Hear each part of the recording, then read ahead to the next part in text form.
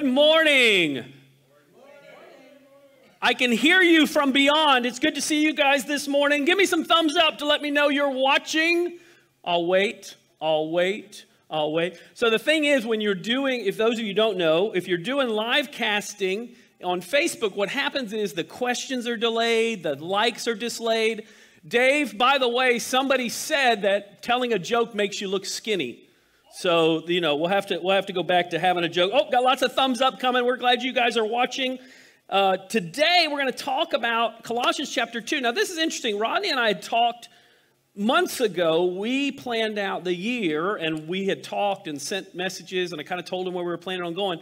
And months ago, we talked about going through Colossians. Now, let me tell you something about Colossians if you don't know. Today, we're going to be in Colossians 2. So if you don't have the notes, they are on the Bible app, which we tried to post on our Facebook site. But you can turn to Colossians 2 and probably take a couple of notes and figure it out. So in Colossians chapter 2, Paul was actually sitting. You ready for this? He was on house arrest. Did you know that? Paul was on house arrest in Rome. So it's kind of like, you know, those of us who are Floridians who are on house arrest right now or being confined to our houses for the most part, we are so glad we have electricity and water. We're like, wow, this is great. We have air conditioning, you know, but Paul was on house arrest. And so we understand this week, Paul wanted to be with these believers. He wanted to go visit them. He had heard about what was going on. He got a report about how great they were doing, but he also heard there were some folks that had snuck in and were trying to deceive people. And so, by the way, have you ever heard, and maybe this week you heard somebody say, I'm with you in spirit. I'm with you in spirit. And you think that's kind of a weird thing to say? It sounds Colossians chapter 2 is where that comes from. Paul tells the early church, you know, I can't be there with you, but I'm with you in spirit. And so this week, Colossians chapter 2 is very practical for many of us. And it's funny to me because people all the time say, you know, Bible, thousands of years old, it doesn't apply to my life. Listen, same humans and the same God. And he's so good to us in the middle of all these things. So today we're going to talk about how I can disarm deception. Now, this week, many people, their biggest worry was about toilet paper. Now, I want you to think about that for just a moment. This right here, by the way, if you need this, if you'll just send me a note, we'll make sure we leave it out for you. But people were more worried about this than anything. Now, here's what was weird in Florida, and I don't know if this happened everywhere, but because people are so used to preparing for hurricanes, people went out and bought bottled water. Because, and most of them can turn their tap on, but because they didn't know what to expect, they didn't know what to look for, they became fearful. And when we get afraid and when we get nervous, oftentimes what happens to us, by the way, just so you know, it's just like church on Sunday, people are eating, they're opening wrappers while I'm talking. So it only takes one person in this room in order to distract me. It takes no time at all. Enjoy that. I'm jealous now. Now, I don't know if you know this. So they talk about, this is a real $20 bill. And I don't, yeah, they're holding out their hands. I'm sure you are at home too. But this is a $20 bill. Now, let me tell you something about this. If you want to know about a $20 bill, yes, you can glance at the fakes. Yes, you can know about the fakes. But if somebody wants to know what an authentic $20 bill looks like, they have to study the real thing. They learn about watermarks. They learn about being able to look through the dollar. They be able to, the little ribbon that runs around separate on money, and there's certain things that are imprinted, and they know where things is. And experts can take even a magnifying glass and look at documents and money and figure out what's fake. Why? Because they know what a real $20 bill looks like. Now, here's the deal. If you're going to fight deception in life, if you're going to fight the need to think that toilet paper is your most essential thing in the world, then too often we realize we've been deceived. We've pursued the wrong thing. So how do I do that when it comes to Christianity, when it comes to my faith? How do I know what to believe? Here's the deal. Let me let you know this. And here's the big part of all of Colossians, but chapter 2 especially. Jesus is enough. Jesus is who he is and is enough. And today we're going to talk about how, even though we tend to focus on other things, sometimes we focus on our works, thinking we're going to try to please God. Even if we became Christians, and we became Christians knowing we had to follow in his grace, then we go back to works. Or we get self-centered and we focus on pleasing ourselves. And so how do we get past that and anxiety and trying to do more and being worried? When we get to know him instead. When we really understand who he is and spend time with him and really spend time with God in his word, then we'll begin to be those bionic Christians, those that walk in power. So number one point today, first of all, if we're going to disarm deception, number one, we have to grow in knowing Christ. Do you need wisdom? Have you prayed lately for wisdom? Here's what it says in chapter 2 of Colossians.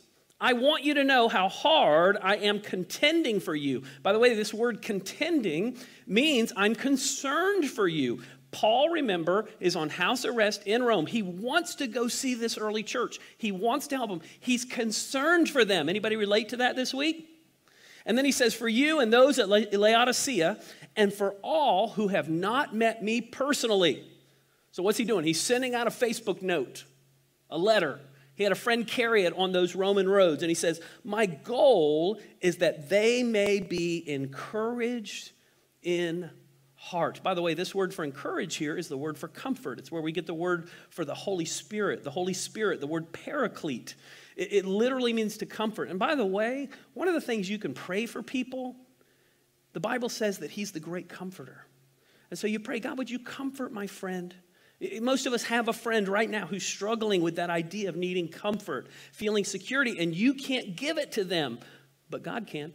And when we pray for people, he does that. And then it continues, and united in love so that they may have the full riches of complete understanding in order that they may know the mystery of God, namely Christ, in whom are hidden the treasures of wisdom and knowledge.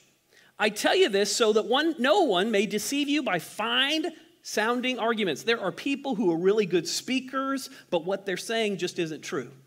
And so how do you know what's truth and what's not? You look at God's word. And then it continues, and if I could not lose my place, it'd be even better. So then just as you have received Christ as Lord, continue to live your lives in him, rooted and built up in him. And then it says, strengthened in the faith as you were taught. And then I love this, overflowing. I got ahead of you. You just go forward a couple more. Overflowing with thankfulness. Are you overflowing with thankfulness? By the way, one of the things, if you're struggling with worry, that's good to do is take some time to be thankful. Look outside. Thank God for what you have. Take time to go through a list of people and be thankful for them. Listen, what I do is, as years ago I heard Peter Lord say, use the alphabet to be thankful. I do that with things, and I usually start with apples. I really need to be more creative. But I also do it with people. Not all of us have friends that have an X in their name, but if you grew up in Miami, you know at least one Xavier, right? And so we're thankful for all those people. So take some time to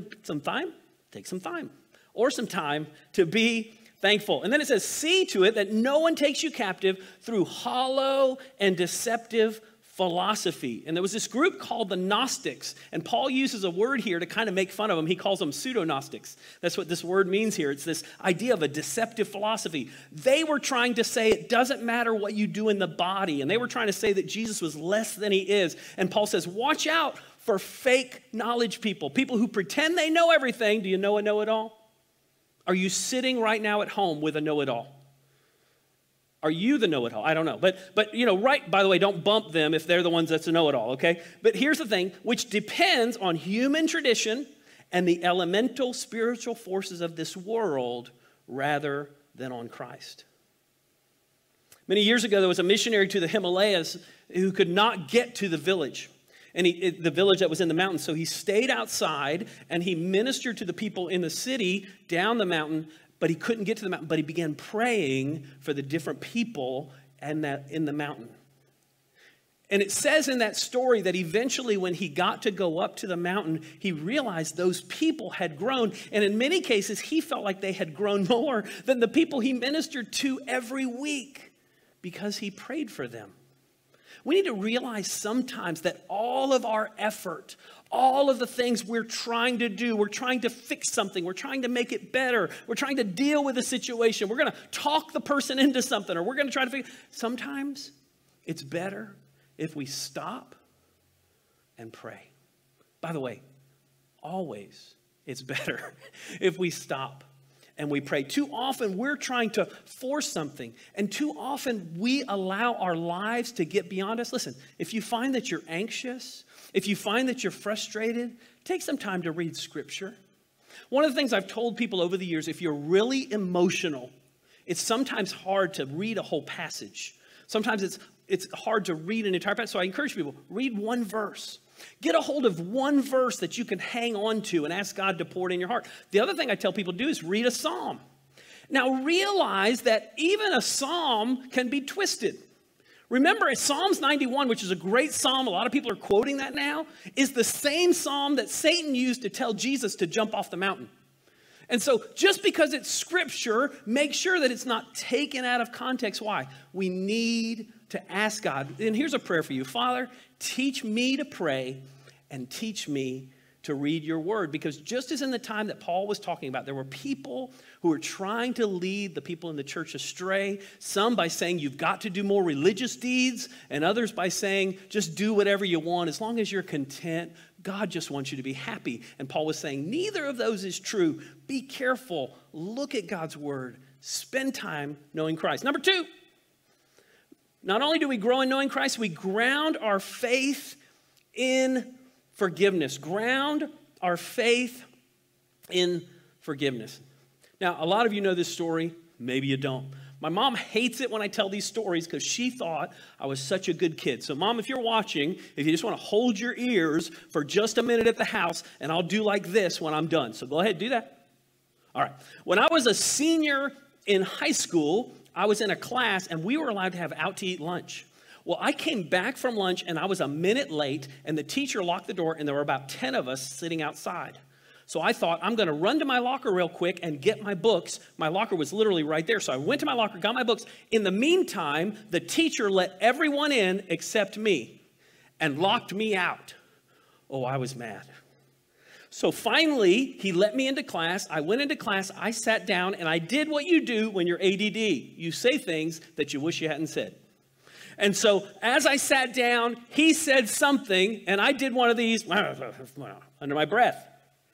And I'll say this is his mistake, but it really is my mistake. He said, "What did you say?" And I said, "You're living up to your name." By the way, that wouldn't have been so bad, but he was the dean of the school. And little did I know that I had been in trouble and didn't know about it, that there was a possibility I wouldn't graduate. I didn't find this out until just a few years ago when one of my teachers back then said there were actually board meetings about me and a few other students not graduating. So this guy had already stood up for me. I had no idea. And so he said, "Go outside and come to my office." So I went to his office, and I thought for sure I'm going to die. This is going to be the end of my life because if he doesn't kill me, my father will kill me. One way or the other, I'm going down. This is going to be my death day. Dun, dun, dun, dun, dun, dun, dun, dun, dun, dun, dun. By the way, I don't know if you've ever had to walk to the principal's office. It literally becomes 17 miles longer when you have to walk there quietly with people looking at you, seeing you follow the dean to the principal's office. So we get to the principal's office, go into the dean's office. We sit down. He looks at me. He says, "Eric, you're a pretty good kid." I thought, you don't know me real well. But anyway, okay. And he said, and I said, "I'm really sorry. I was just upset. You let everybody else in and didn't let me in. I'm very sorry. Whatever you need to do." He looked at me and said, "You know what? I'll tell you what. Let's forget today ever happened." I said, "What?" He said, "I'll tell you what, Eric, let's forget today ever happened." I said, you mean like what just happened? He said, "What happened?" I said, "Okay, thank you so much." He said, "Go to class." I went back to class. As I walked back to class, my friend said, what happened? What happened? What happened? I said, nothing. They're like, what? I'm like, he said to forget it. And they were like, what? I'm like, I know. It was unbelievable. He totally just said, forget it. Now listen, here's what's awesome about that. Even more so, that's what God does for you and for me. We come to him, we say, God, I'm sorry I did this. And he goes, you know what? Because I love you so much, because you surrendered your life to me. And as Christians, we believe that what happens is, as people surrender their lives to Christ, as they say, Jesus, I want you to take my sins. I know you died on a cross to forgive me and rose from the dead. I believe you're God. Please, I surrender my life to you. And the Bible says, he says, okay, let's forget about everything you've ever done. It's wiped clean. Listen to what Paul says in verse, the next one, 9, as we pick it up. For in Christ, all the fullness of the deity lives in bodily form. And he's referring to the idea that was happening in John 1:1. And if you look in Genesis chapter 1, you'll notice it says, let us make man in our image. Why does it say us? Because the Trinity and Jesus was already there. When we were created, he is God. He was there. He was there with God, the Bible says. And then it says, in Christ, you, talking about us, have been brought to fullness. He is the head of every power and authority. Do you hear that? If you are a follower of Christ, the Bible says that he's over any other power or authority. What are you afraid of today? He's over it. What are you worried about today? He is over every power, every authority. He has authority over them. And then it says, in him you were also circumcised with a circumcision not performed by human hands. What's he saying here? He's saying it's not your works. It's not the things you do. He's the one that's doing it for you. It says your whole self was ruled by the flesh. Oh, yes. Ruled by the flesh was put off when you were circumcised by Christ, having been buried with him in baptism, which, by the way, if you've ever seen a baptism by immersion, almost every pastor says almost the same thing. Why? Because it comes from the Bible. Buried with him in baptism. That's where we get this idea. Buried with him in baptism, in which you were raised with him through your faith in the working of God, who raised him from the dead. And then it says, when you were dead in your sin and the uncircumcised of your flesh, God made you alive with Christ. And then it says this, he forgave us some of our sins. The ones that aren't really bad. The ones that weren't, no, all of our sins. When you came to the principal's office and said, Jesus, I'm sorry. He said, let's just forget about yesterday. Let's forget about all those things you've done. Let's forgive all of those things you have done in your past. And then he says, having canceled the charge of our legal indebtedness. I know exactly what that feels like. I knew I wasn't going to graduate. I knew that I was going to have detention. I knew that he was going to call my dad. None of it. All written off. All that debt was forgiven us. And then it said, stood against us, condemning us. And that was the thing. Can you imagine that walk down to the principal's office? Eric, why did you say that? Eric, why did you do that? Eric, you should have been smarter. You should know better. You ever condemn yourself? You ever feel like you're worthless? You ever feel like, oh, I wish I could do better. I can't believe I blew it. When that happens and you go to God and you say, God, forgive me. He goes, let's forget about what happened. I forgive you. And then it continues, which stood against us and condemned us. He has taken it away, nailing it to the cross, and having disarmed the powers and authorities, he made a public spectacle of them, triumphing over them by the cross. So not only did Jesus do that, he defeated all of it. He says, yesterday no longer happened. You are forgiven. He took all of your punishment on him. That's what we mean by nailed it to the cross. And here's the truth for you and for me. We all need forgiveness. None of us deserve forgiveness. And when you go through life sometimes and you're like me and you do something dumb and you suddenly feel that overwhelming sense of shame and guilt, the enemy wants you to stay right there. Stay in that shame, stay in that guilt. You know what God wants you to do? If you've offended somebody else or hurt somebody else, you know what God wants you to do? Ask their forgiveness first.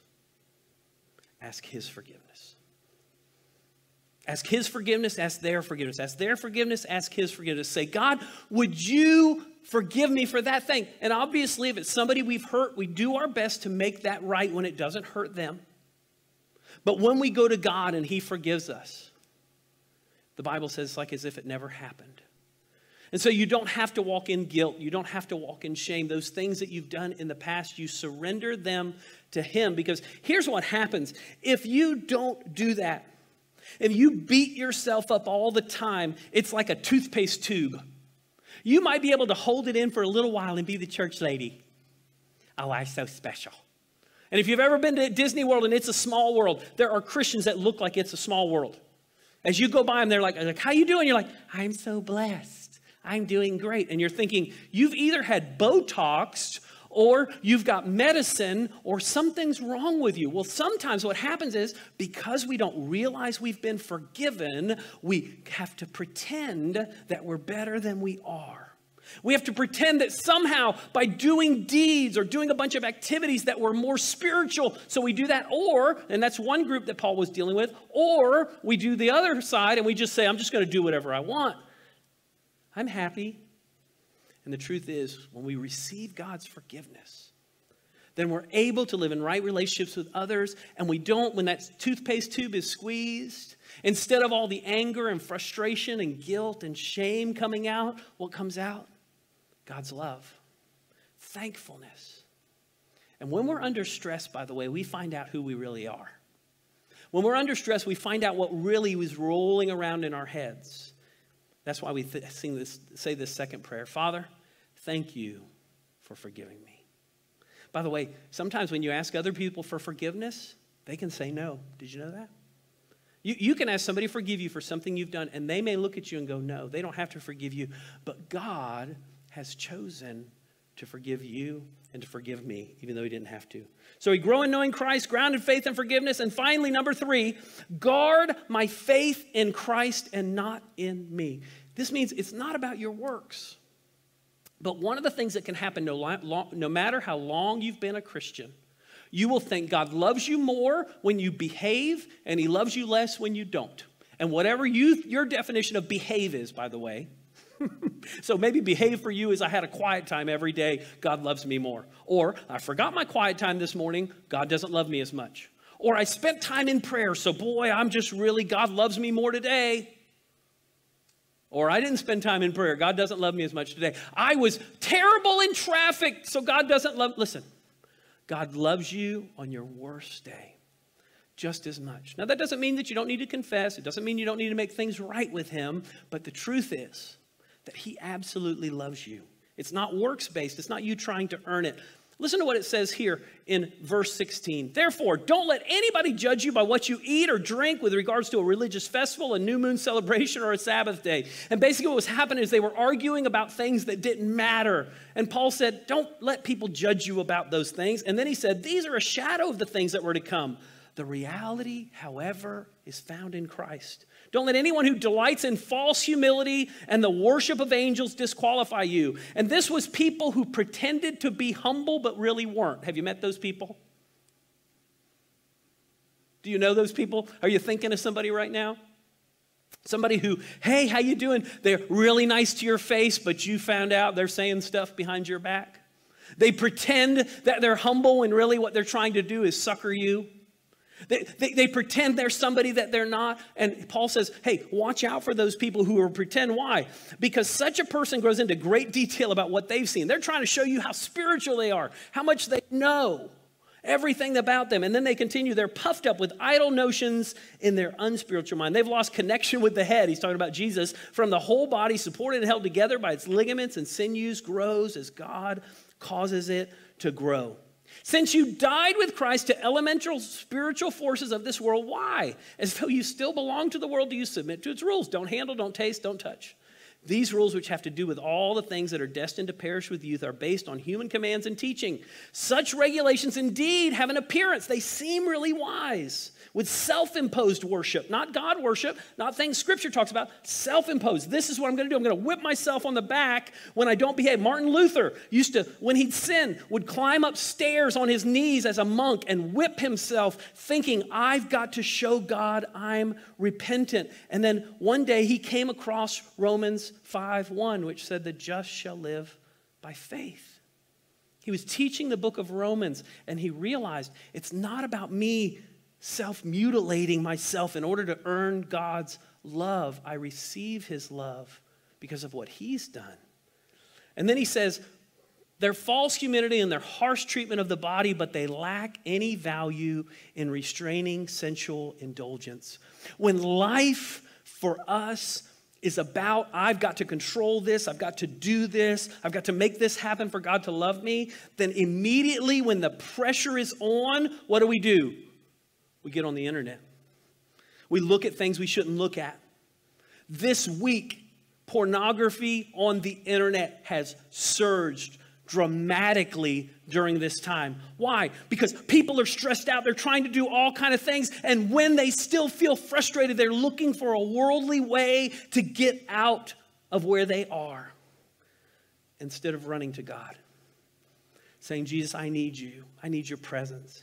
Instead of going for a walk and saying, God, I want to walk in gratitude and thanksgiving. God, I want to pray for these people. Listen, the enemy wants you to be distracted, to hurt people, to push people down, to devalue people. So what happens? When we get angry, what do? We devalue people. When we get frustrated, what do? We devalue people. But when we recognize that I'm not saved because of my works, then when somebody blows it and they mess up, we're like, yeah, I struggle with that too. And we pray for them.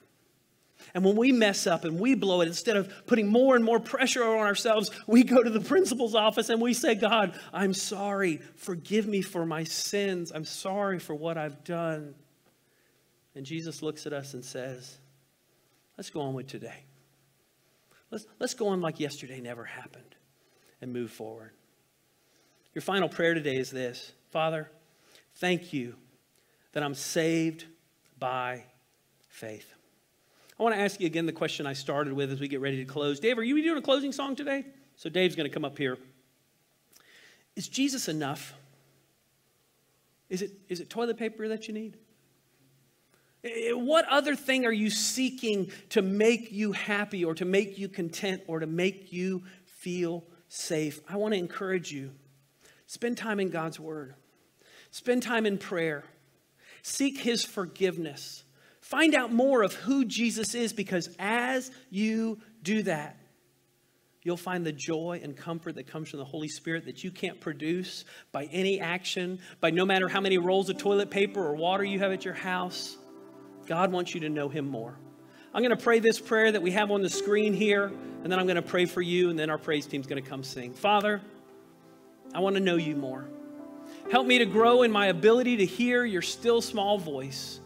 Thank you for forgiving me through faith in you. Help me to walk in faith each day, knowing that you love me. Thank you for dying for me so I can live for you. In Jesus' name, amen. Father, I pray anyone who's watching online now or watching later in this week, Father, that right now, first of all, if they're a believer, that they would know your forgiveness and your comfort. Father, that if they have blown it with somebody else and they need to ask forgiveness, that they would ask forgiveness. Father, if they've pursued wrong thinking and anxiousness or pornography or other things, that, Father, they would ask your forgiveness and ask you to give them your strength and comfort, so they would no longer try to comfort themselves. Instead, they would just receive your comfort and walk in thanksgiving. Lord, I pray also for that one who may be watching today who doesn't know you. That today, Father, they would recognize that you, Jesus Christ, you are Lord. And you came because we can't meet God, but you came to us. And so, Father, you came, and I pray today they would accept your salvation. You said in John 3:16 that you loved us so much that you gave Jesus for us. So I pray, Father, for that one that's watching today that needs you, that they would surrender their heart and life to you. And Father, they would receive your free gift of salvation, knowing that you died on a cross and rose again for them.